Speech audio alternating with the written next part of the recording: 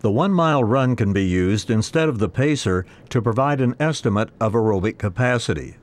It's a very good alternative assessment for students who enjoy running and are highly motivated.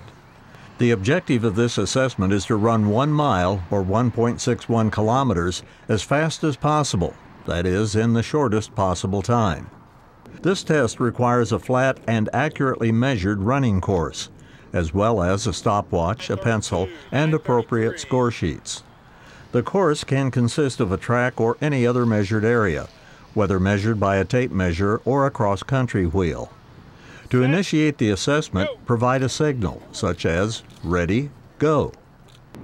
Many students begin too fast and tire out. Remind students ahead of time to use appropriate pacing in order to get an accurate assessment. Have each student set a goal before running. Walking is certainly permitted, but students should be encouraged to try to complete the assessment at a slow jog rather than walking.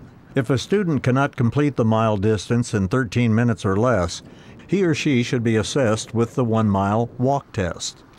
Call out times as runners pass the start-stop line to help them pace themselves. The test should not be administered in unusually high temperature or humidity or when the wind is strong, because these conditions can be unsafe and can lead to an invalid estimate of aerobic capacity. As students cross the finish line, their time should be called out, either to them or to their partners, then recorded. Students should always warm up before taking the test and cool down afterward by continuing to walk for several minutes after completing the distance.